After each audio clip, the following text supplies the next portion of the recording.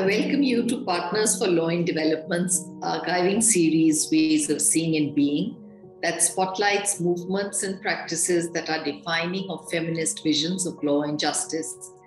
This episode looks at the feminist mobilizing and cross-national solidarities on the comfort women issue through the mid-1990s across East and Southeast Asia to hold Japan accountable for sexual slavery and rape during the World War II.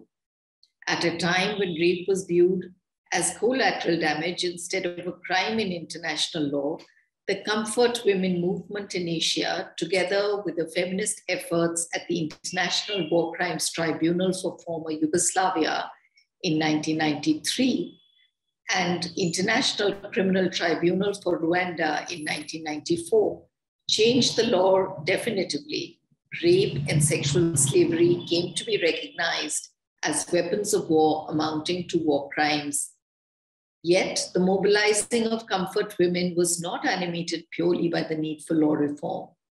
At the heart of the extensive regional solidarities was the painstaking effort to identify comfort women, create a community for and with them, to break silences and begin processes of individual and collective healing.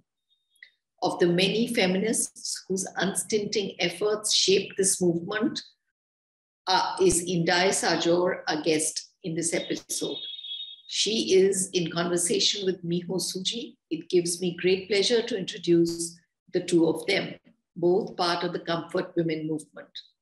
Indai Sajor has worked over 30 years in contexts of war and conflict in Asia Pacific, Africa, and the Middle East, on issues of women, peace, and security through the UN and international organizations.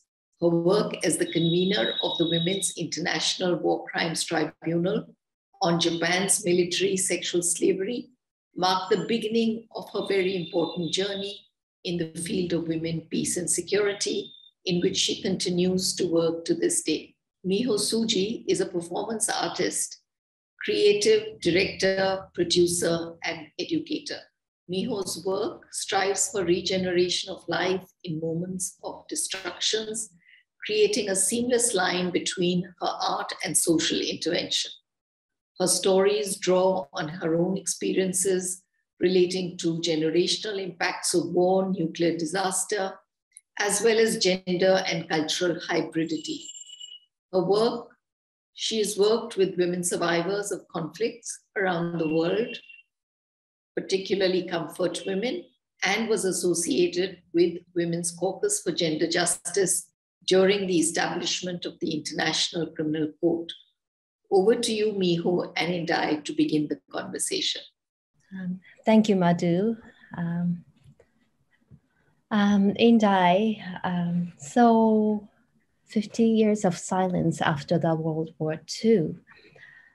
And in 1991, Korean survivor Kim Hak-soon broke the silence to testify the crimes of sexual slavery that the Japanese military has committed.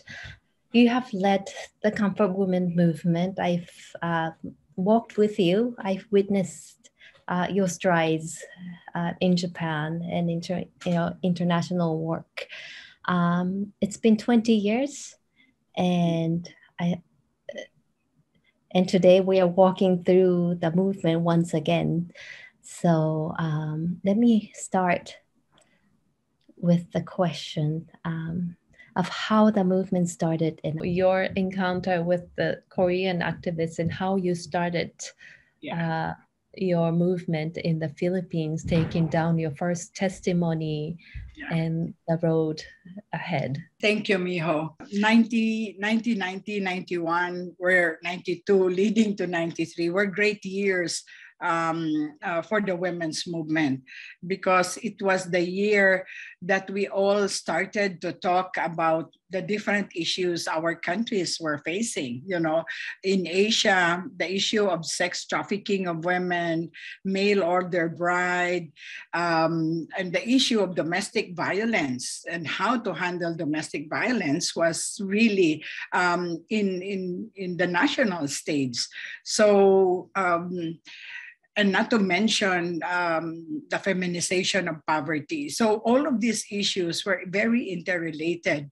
During that period, I was working with Asian Center for Women's Human Rights, AWHRC, and we were already looking at the issue of sex trafficking of women, which was very rampant in the Philippines and also in other countries. So there was a natural solidarity that linked me to Yayoi Matsui and other friends in Korea, in Thailand, and also in Malaysia. All of us started talking about women from Southeast Asia being brought to first world countries as part of sex trafficking. And within that natural linkages, because of the cause, we started to form our own networks.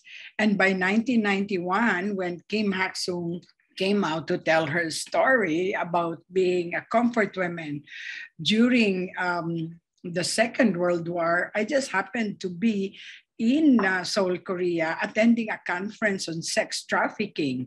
And so it was really an opening for us to understand that, wow, this was another element of sex trafficking, except it happened during the Second World War. And we were really coping to understand from her testimony, how did it happen? So that propelled us to dig deeper into the issue.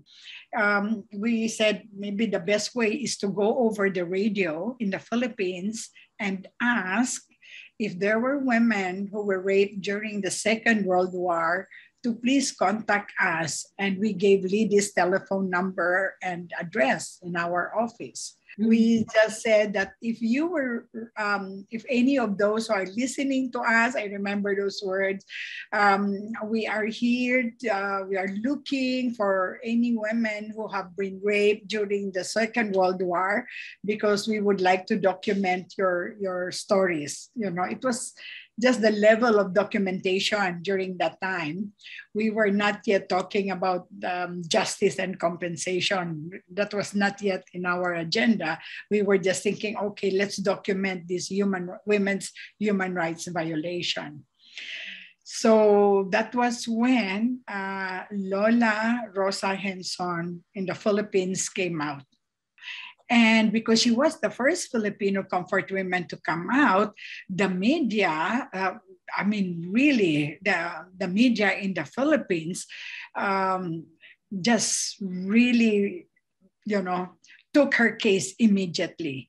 So during the press conference, we never expected it. We were expecting just 2 or 3 TV companies, but all the Japanese TV companies came to our press conference in Manila, and all the TV, and so it became a national issue. Rosa Henson became a front page in all the newspapers in the Philippines as well as in Japan. And then we started going into the television. She was interviewed a lot, and that is where the story impacted other women who listened to her on the radio and on television, and they also started to come out and tell their story.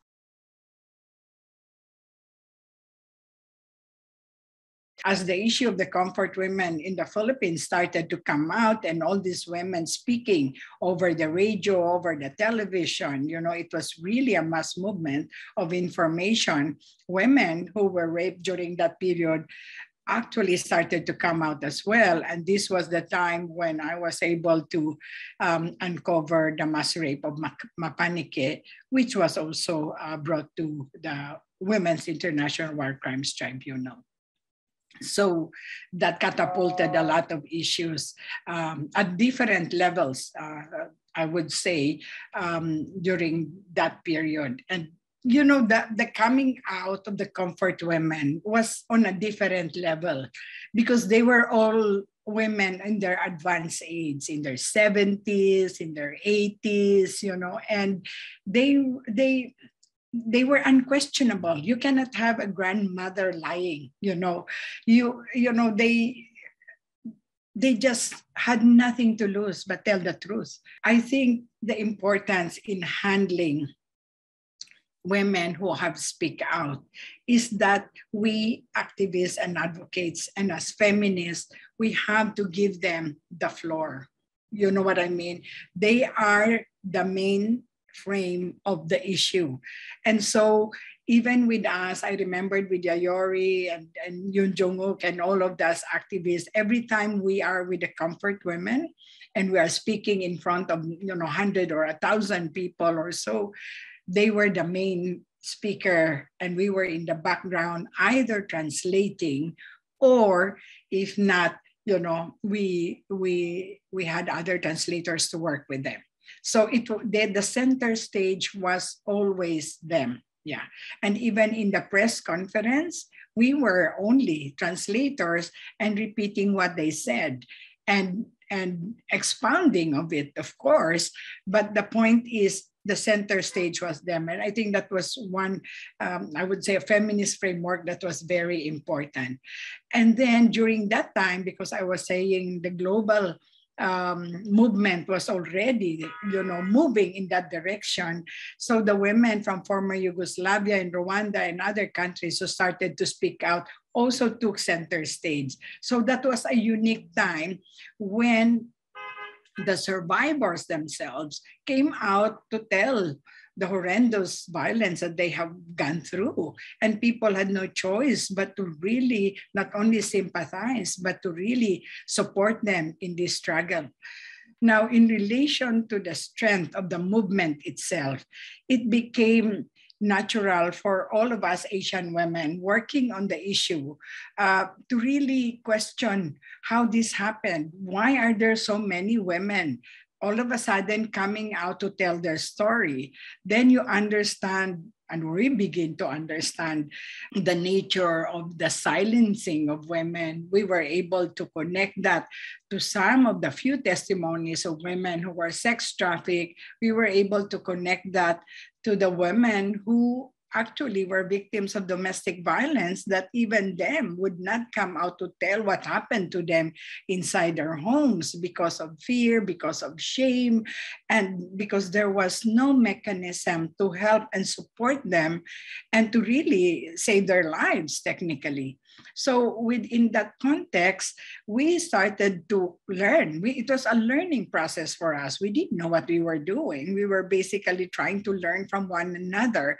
And that is where the Asian Network of Women and the movement of it came together. And I think one of the most important factor of that is uniting to understand how we can address the issue, looking at what are the mechanisms we can set up to support women who were either victims of sex trafficking or domestic violence or other forms of violence done to women in any context for that matter, because during that time there were a number of conflicts happening in Cambodia, in many other countries. So that process pushed us to unite and start setting up network naturally. There was no, it was just a conscious effort. It was very natural for us to set up the network. So Yayori and our Japanese colleagues who knew of this issue as well and who were really persistent in us linking together, catapulted a whole movement on the comfort women issue. Actually, I have to say that it was the role of the Japanese women feminists that pushed us to say, come to Japan, bring this issue to Japan. Without them, we would have never done that. We would have just stayed in our countries and, demand our government. But what they really did and encouraged us is say, no, this is a crime committed by our government 50 years ago. Come to Japan and let the women speak their story. So I think when you look at it, that was the impact of the work that we have done. And I would really say it was because of solidarity. It was because of the unity towards the issue. And hence a movement was really developed. By 1993, we have the World Conference on Human Rights in Vienna. And that was the only time that the United Nations recognized women's human rights as a human rights issue. That was the only time that the United Nations recognized violence against women as a crime against person, so, and of course, the development of the Special Rapporteur on Violence Against Women. But also the United Nations recognized that all past crimes committed against women should continue to be prosecuted. So there were a lot of milestones that we did during that period leading to the Beijing conference in 1995. So the movement, what we had in Asia was also developing in Africa, in Latin America, and in North America, because the women have also come out to tell their own stories of violence and rape. So I think that unity pulled us together. And as I remember, 1991-92 was also the war in former Yugoslavia and the genocide in Rwanda. So all of this confluence of global events that talk about women, how they have been massacred and raped and killed randomly, systematically, and widespread at the same time, really made a difference in the movement itself. It strengthened the movement. We started talking about accountability. But I would just like to say in this is that the movement made all the difference. Without a movement, we are unable to push. But because there's a movement, we were able to push the governments and the United Nations to recognize these issues. When Kim Hak-sum came out and told her story, it should be also recognized that the Korean activists, our sisters and brothers in Korea, started to picket the Japanese embassy in Seoul in 1992. And now, till today, I would say for the past 28 years, Koreans, both young and old, have gathered in front of the Japanese embassy in central Seoul every Wednesday, making it the world's longest running protest. And I would say the soul of this activism is a legacy that should be handed down from generation to generation, to acknowledge not only the right to justice, but more importantly, to pass on to the next generation that this crime should not be repeated again throughout the world. So the symbol of the picket that is still happening today, every Wednesday in Seoul, Korea, is not just for the comfort women anymore.